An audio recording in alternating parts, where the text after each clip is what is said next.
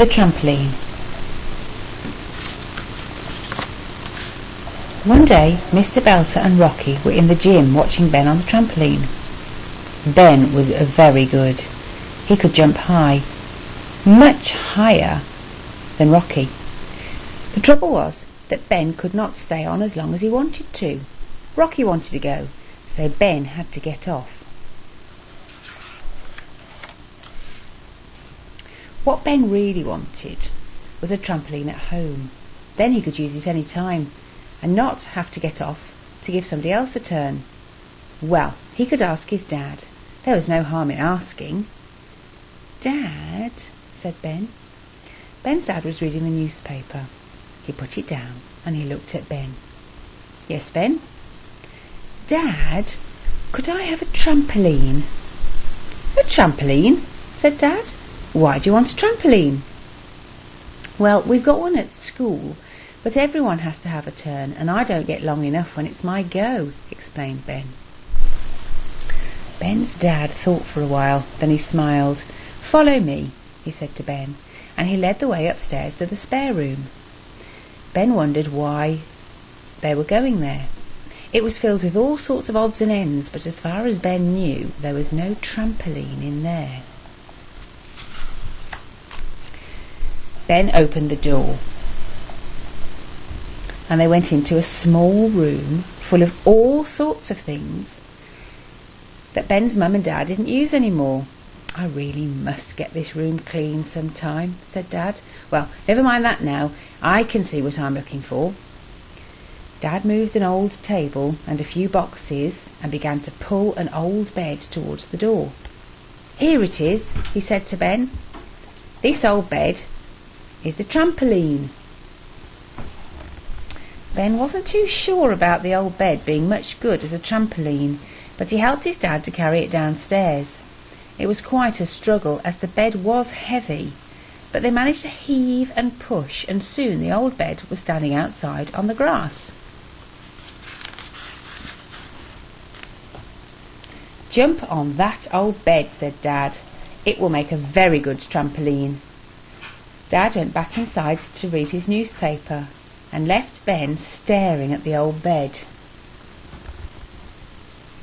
Ben jumped up on the bed and tried a few small bounces. He was delighted. The old bed made a very good trampoline. Soon Ben was having a great time jumping higher and higher. The bed squeaked and groaned as Ben jumped higher and higher.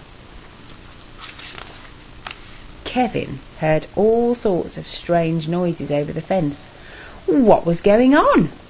He went over and looked into Ben's garden. There was Ben, jumping on the old bed. It looked like fun, and Kevin decided he wanted to go. He jumped over the fence and went towards the old bed. Ben had seen Kevin and had stopped jumping. "I want to go," said Kevin.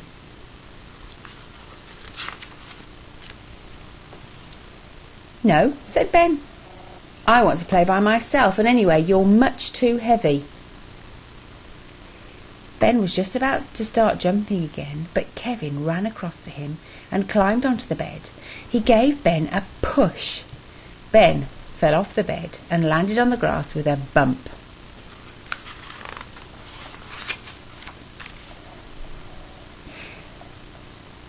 Ben scrambled up to see Kevin bouncing on the bed. The noise was terrible as the old bed creaked and groaned and squeaked.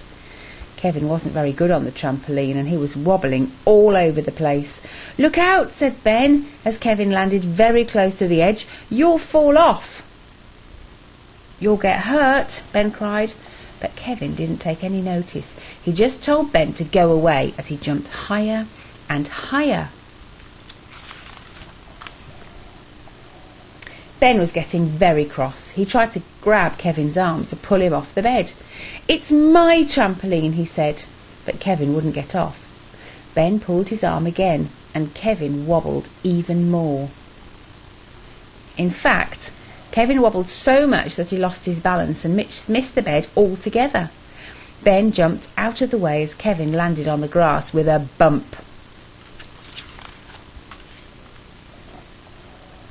Ben thought that Kevin looked very funny sitting on the grass, scowling up at him. "Are you hurt?" Ben asked, trying not to smile.